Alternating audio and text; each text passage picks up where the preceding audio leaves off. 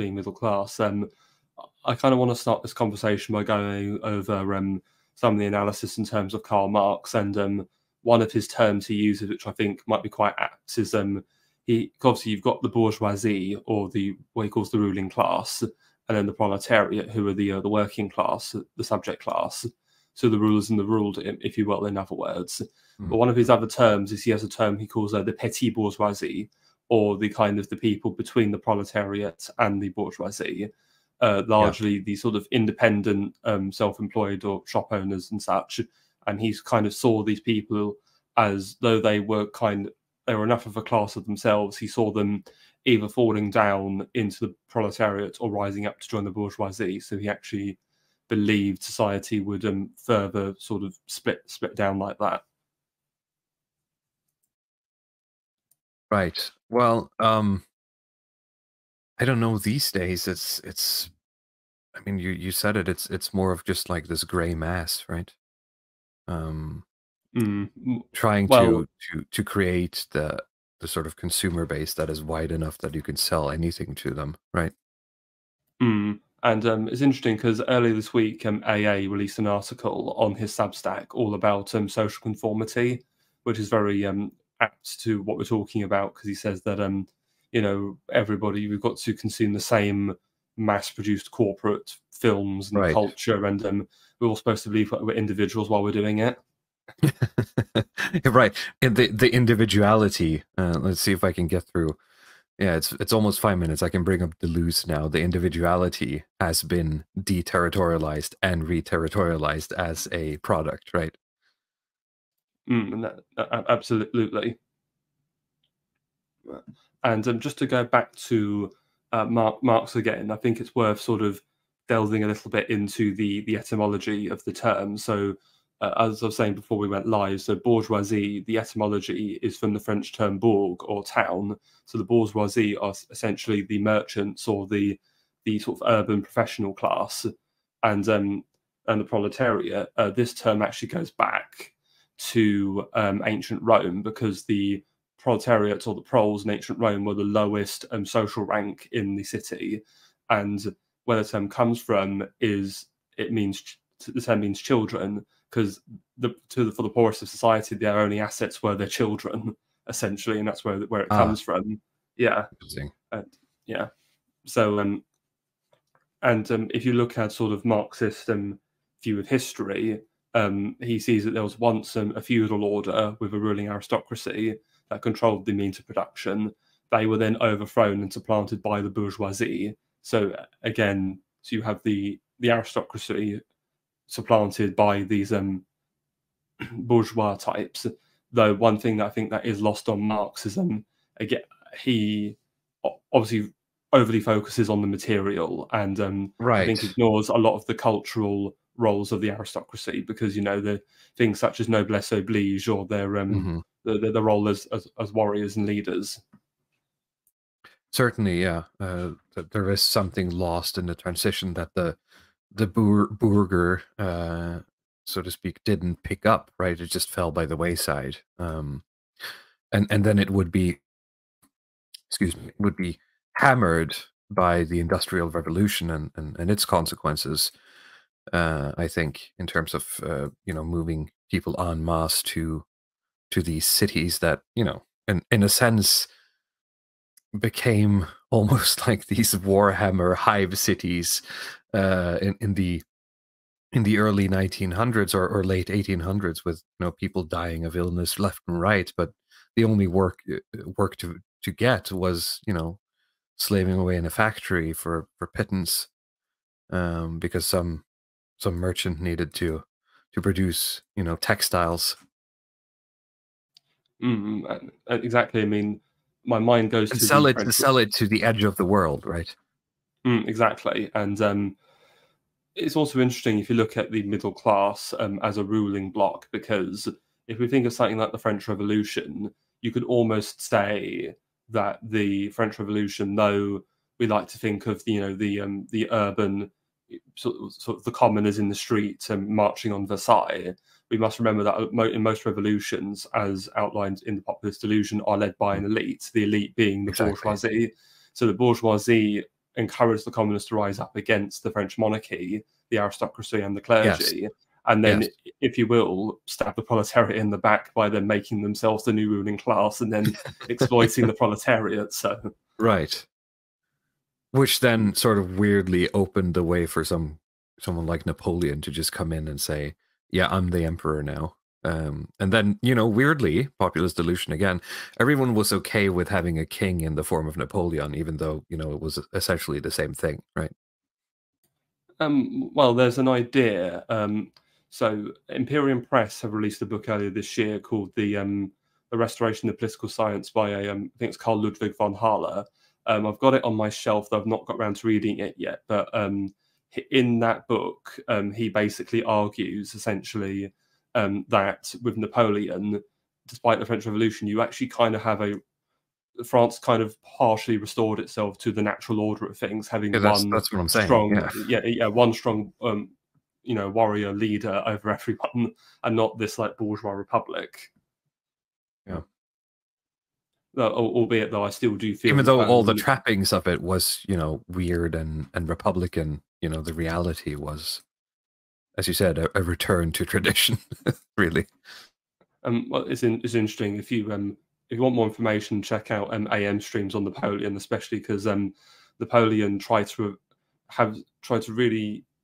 I think Napoleon basically saw himself as like a modern day Charlemagne, basically. If you look at a lot of the propaganda he used, and because he also revives the bee, which was the symbol of the Merovingian, which was the Frankish dynasty before the Carolingian. So there are some interesting symbolism in that, certainly.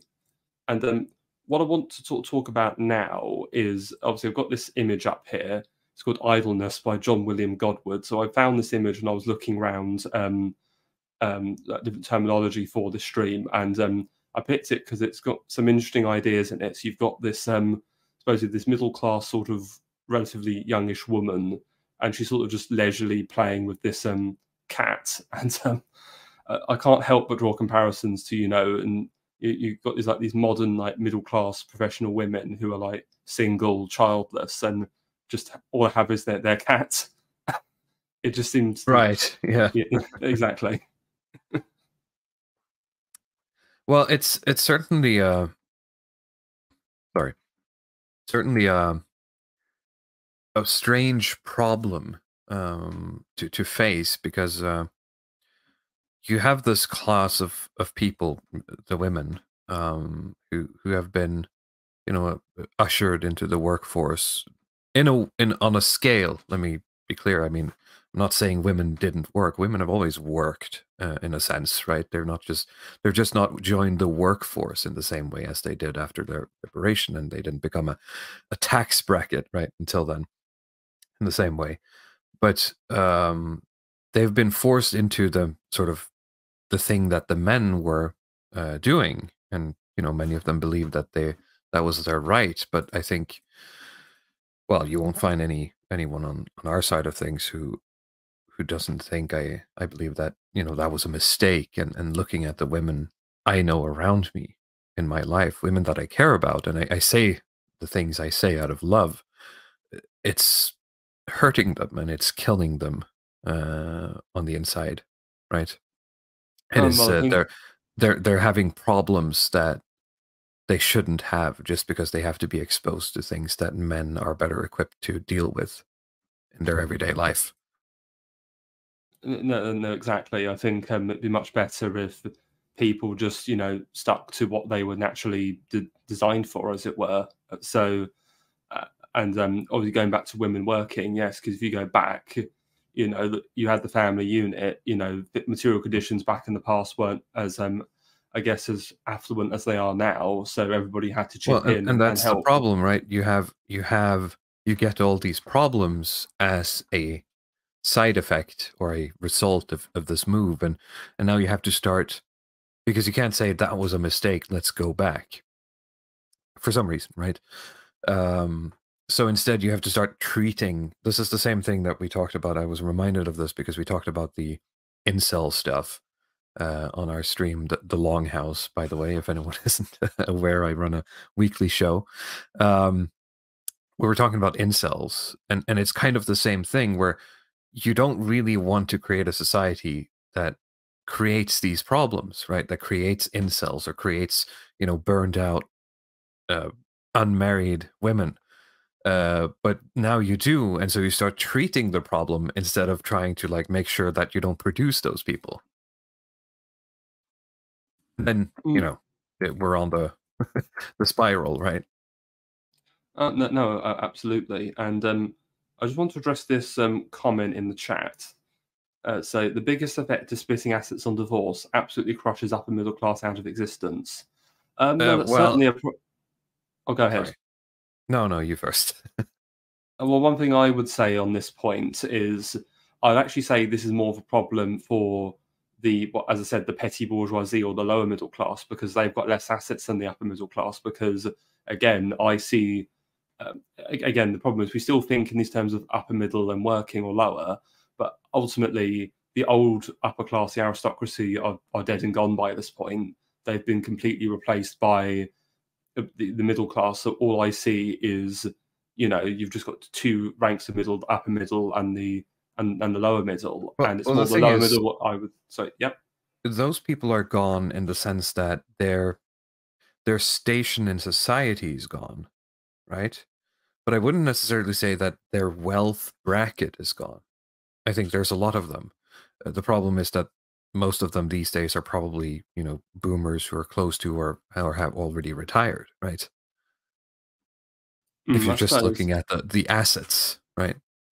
Mm, Um, Regarding the divorce, I mean, yes, it does cause problems for the upper middle class. I think you're right in saying that it's worse for the lower middle class, but I'd say that, it's not the uh, it's not the asset splitting, it's the no fault divorce becoming a thing, right?